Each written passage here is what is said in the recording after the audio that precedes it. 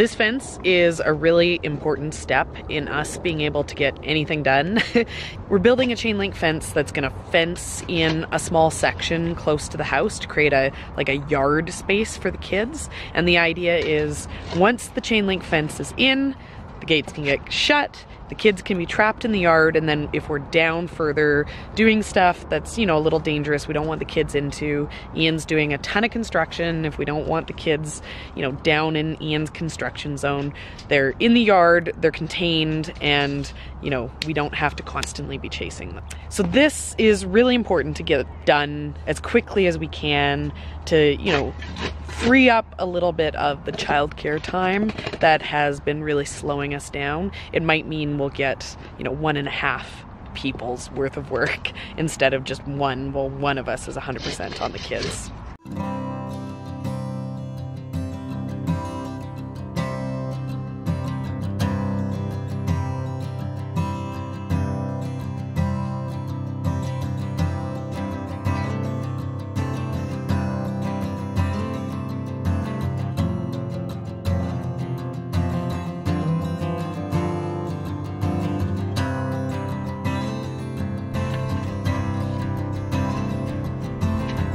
What you doing there, Ian? I'm digging 2-foot holes because we get winter. So concrete has to be 2 feet under. And also it's gonna be extra tall. Yeah, it's gonna be super tall. And I've already got 3 holes down and I only have like 25 more to go. So I'm really excited. This fence is probably gonna take me 3 days to build, and it might save me 3 days of labor when I go to side the outbuilding down there and, you know, install windows and doors, because Sam is very, like, he'll be very helpful at one point in time in the future, but he's not super helpful right now, and he really wants to get in on the action, always grabbing tools and stuff. But it's really not that safe down there right now because we got the floor poured in the shop area, so like all of our junk that would go in the shop, and all of the previous owner, like, they left a lot of stuff in there. A lot of it was good, but the deal was they leave the good stuff, they also leave the bad stuff.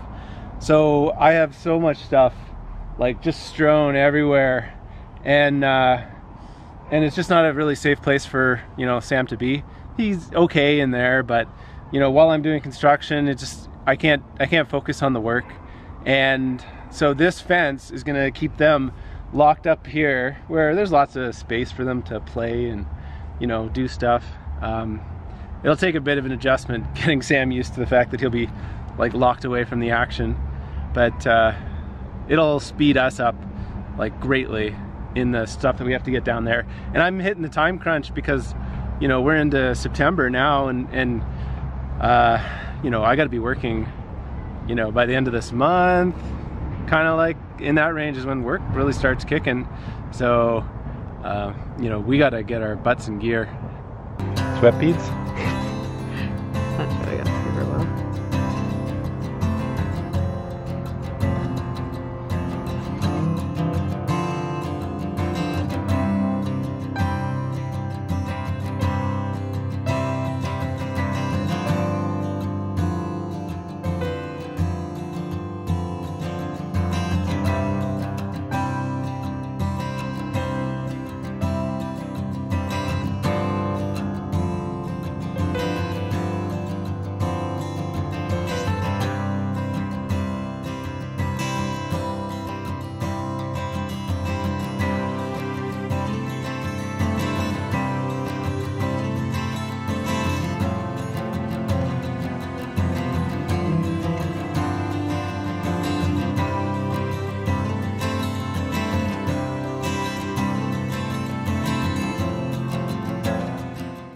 I've been really excited about the design of this fence ever since I came up with the idea.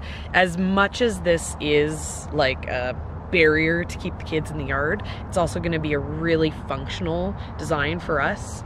We have the string line here to show the barrier of where the fence is going to go.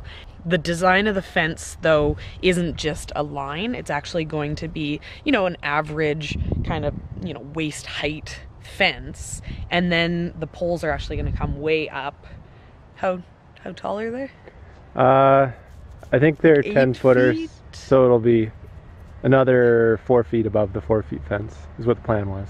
Yeah, so they're going to be an 8-foot tall fence, and then on the top of the fence, we're actually going to run another pole, so it'll kind of create like a window, and we are actually going to use the fence as a grape trellis. So the idea of the fence is, yes, we're paying this money, we're putting in this chain link fence, but it's going to be something that we're going to want to have for years and years because it's actually going to be a functional thing. It's going to be a grape trellis that we don't have to worry about it rotting out and falling down. Like, we can have our grapes on there growing for the rest of our lives.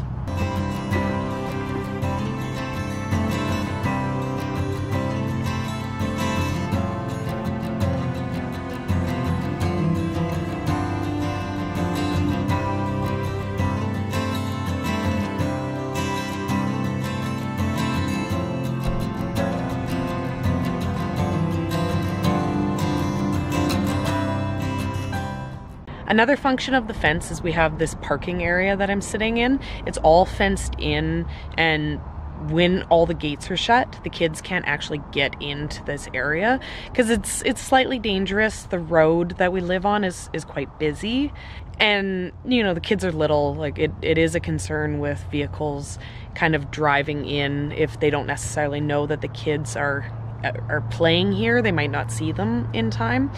One problem with this parking area is that the layout is really awkward. I'm kind of sitting beside this weird jut that they built in this fence.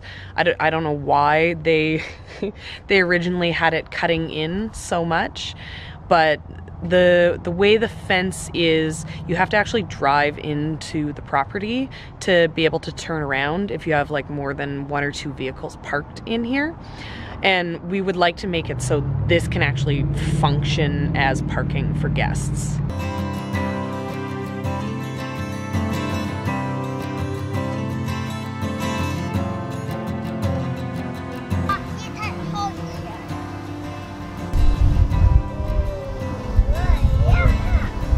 Daddy's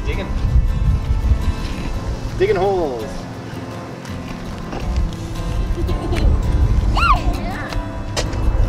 Is that a big hole, Sam? No, no, no, no. We be careful, please. Sam, come on.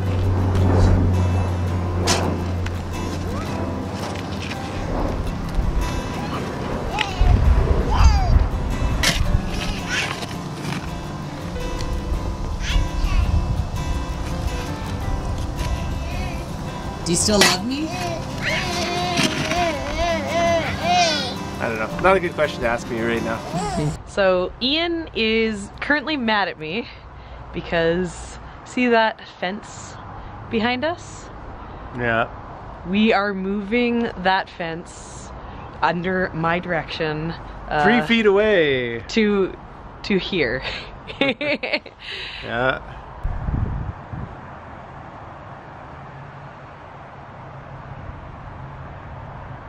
How many extra holes do you have to dig? Like 8 of the worst ones. So, how grumpy are you right now? We are on camera, so I'm gonna say very grumpy, very grumpy. yeah.